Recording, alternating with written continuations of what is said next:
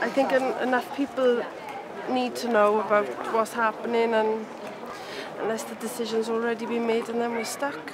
It's criminal what they do in the area.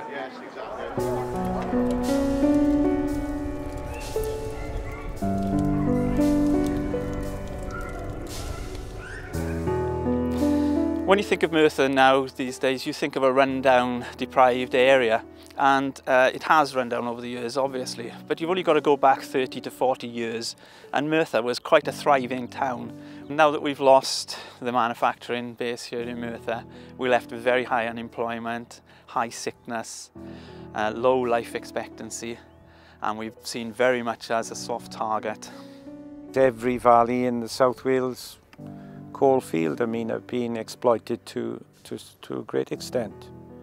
You know, a lot of minerals, the minerals are gone, the money's gone with it. Not a great deal put back in, you know. Over the last decade, Merthyr's suffered at the hands of some very short-sighted schemes. As you can see over here, we've got an open cast coal mine, a massive open cast coal mine there, called Fossa Fran. Over the top of the mound there, we've got the Tricati landfill site. And now Covanta, an American incinerator company, wants to build a large incinerator down on the plain there. This incinerator will be massive and will affect the communities across the two valleys here, all according to what the weather conditions and the direction of the wind will be.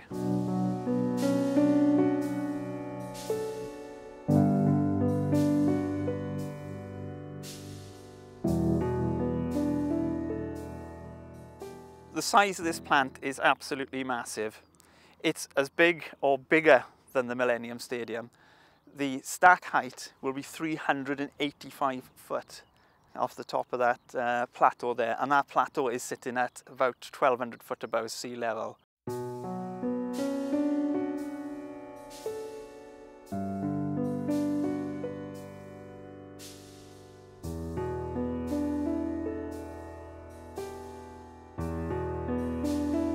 The main thing, of course, is anything that comes out of this plant will directly go into the food chain, and it could be quite devastating, the long-term effect. Covanta will be burning 750,000 tonne of waste a year. They are planning probably to bring 50% of it in by road. That means over 300 lorry movements a day. The road infrastructure in Merthyr will not cope with that amount of lorry movements.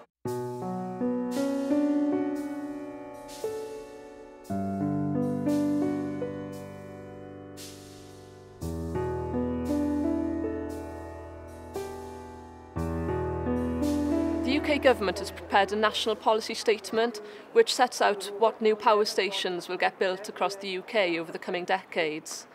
Once this gets passed, it'll be very difficult to argue against anything that gets defined as a power station, like this massive incinerator, whatever local people, local politicians, or even the Welsh Government think about it.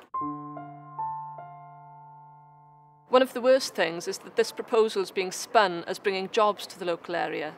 But there'll only be 65 long-term jobs, and only a fraction of those going to local people.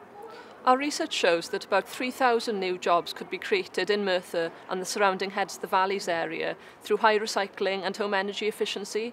There's great potential for green jobs in Merthyr, and we don't want dirty industries chasing them away.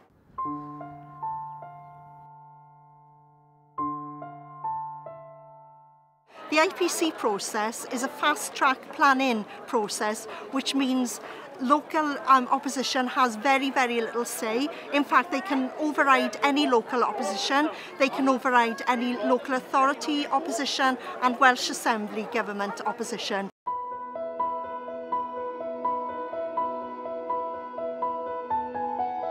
Covanta submitted their proposal on the 31st of December, and because the consultation on Covanta's behalf had been so ineffective, we decided to take it out to the communities ourselves. Within 4 weeks, we managed to set up committee meetings all over the valleys, and we now have 10 communities who have their own committees, and we managed to get 10,500 people to register their interest either online or by actually filling in the form with us.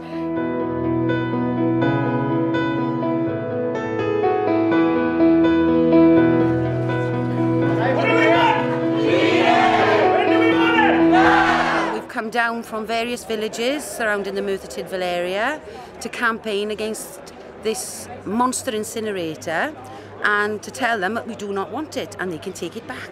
Almost everybody I've spoken to is against the idea, but they've only heard about it from community meetings or groups and from the neighbour or whatever. There's been no proper, official, impartial workshops, displays, public meetings for people to find out. We don't believe in incineration and we don't believe in the IPC process. We think we've got a government in Wales and they should be making a decision on this. There are people who never ever got to get involved in anything political or anything, you know, campaigning, and we've got young mothers coming in, we've got middle-aged ladies chairing their own community sessions. It's absolutely amazing. People are finding that they can do things they never ever thought possible.